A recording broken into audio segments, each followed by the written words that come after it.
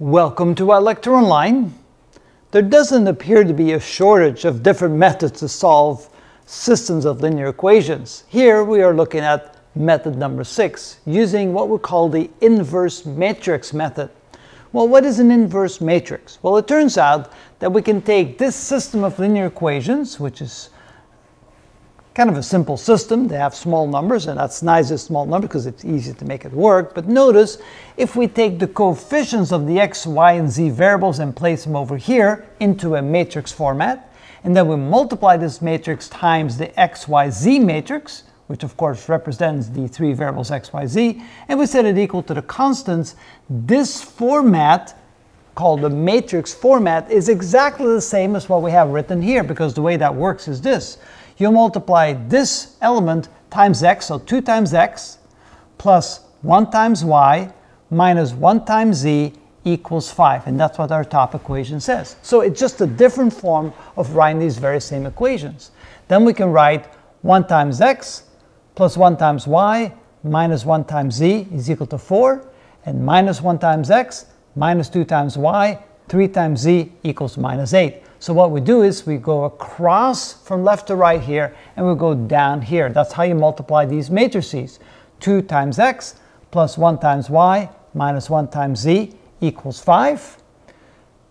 1 times x plus 1 times y minus 1 times z equals 4.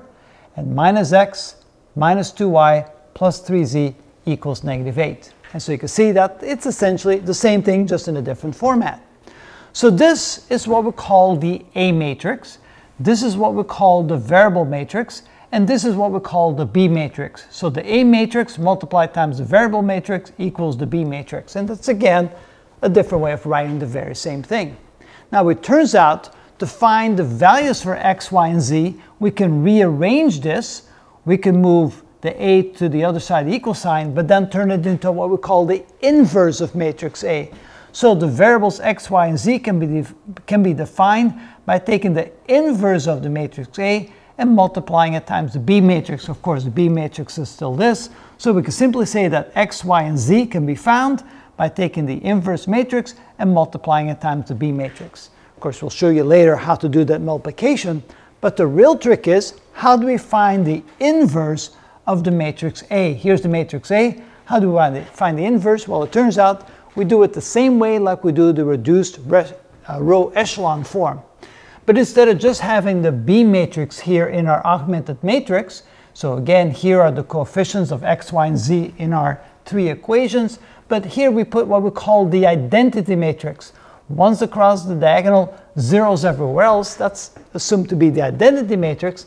And then we manipulate the left side until the left side looks like this, and on the right side will be the inverse matrix. So in essence, we end up with something that looks like this, where here we have ones across the diagonal, zeros everywhere else, and this becomes the inverse of the A matrix. So whatever these numbers are, A, B, C, D, E, F, G, H, I, this is simply constants, that forms the inverse matrix of A. That goes over here, we multiply times B, and we get the values for x, y, and z.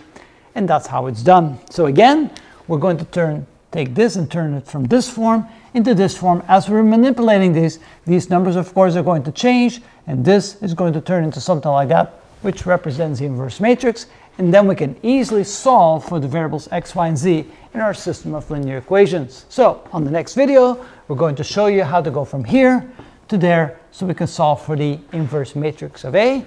And then we can show you how to find the values for x, y, and z in this particular system of linear equations. And that is how it's done. Again, the manipulation of a lot of numbers. Yeah, but those are nicer numbers. I picked a nice one. Yeah.